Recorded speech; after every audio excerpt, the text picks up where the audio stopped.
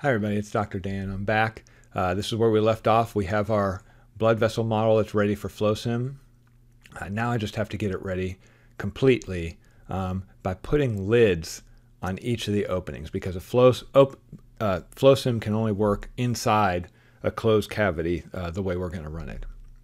So you have to close each end. There is a Create Lids tool in FlowSim. I have had far more success just doing it myself than using the Create Lids tool. So that's what I'll recommend for you guys, is to do that. First, I'm going to clean things up a little bit. I'm going to go ahead and hide that plane. I'm also going to make sure all these, like you see that line in there, I don't want that. I don't want some of those lines, those sketches still showing up. So I'm going to make sure I have all the sketches gone.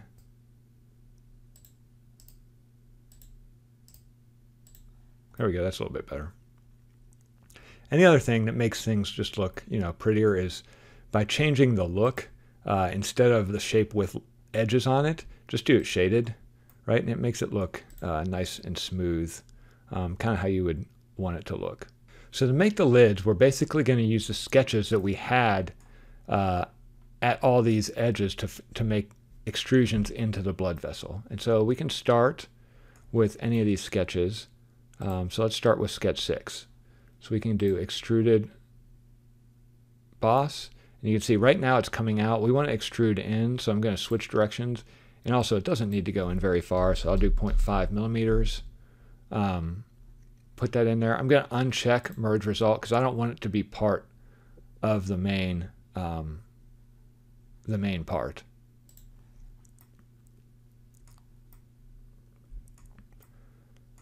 Okay, that was one lid there. Like, you can actually rename these if you wanted. Like, I can call this lid.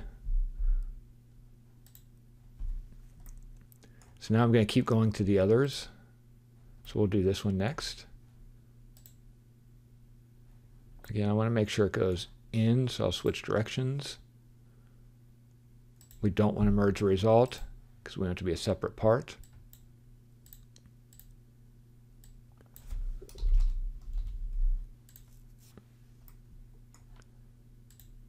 Okay, so for this one, we lofted, but that's our part we want to extrude in. Again, we want it to go in, not merged.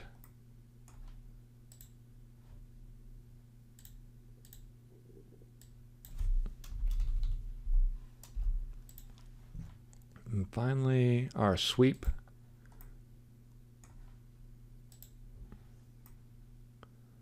Okay, we want it to go in and not merged.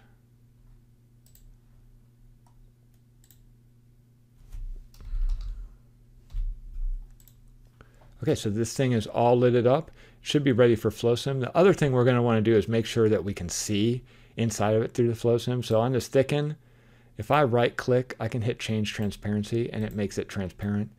You could do the same thing with the lids. I actually don't usually do the lids right now because as I want to select the lids to make boundary conditions, it's just easier if they're not transparent. Okay, so we're ready for FlowSim.